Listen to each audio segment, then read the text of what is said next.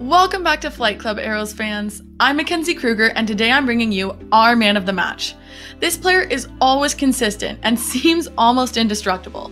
It's none other than Lucas Rumball. He had a great 80 minutes today, making many try-stopping hits and running support for the entire team, no matter where they were on the field.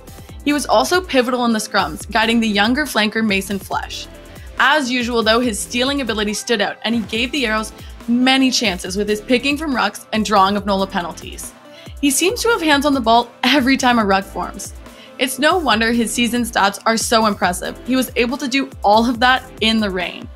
Overall, it was a great day for the co-captain, and I loved seeing his fighting spirit. Anyways, that's all for me today, but stay tuned for our game against New York. Arrows up!